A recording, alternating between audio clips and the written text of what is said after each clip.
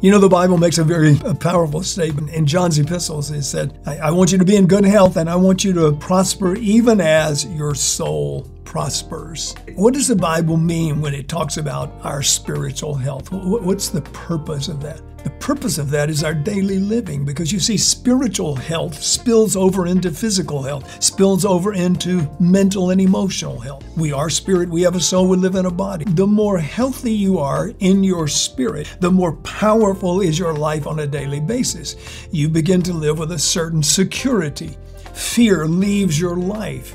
Even when you go through trauma and tragedy and difficulty and you have times of grief, you can lean upon a healthy spirit. So over the next few weeks, we're going to be talking about your spiritual health, how you can improve it, how you can maintain it, how you can live at the ultimate of spiritual health. I hope you'll be part of that. I hope you'll join us at the church.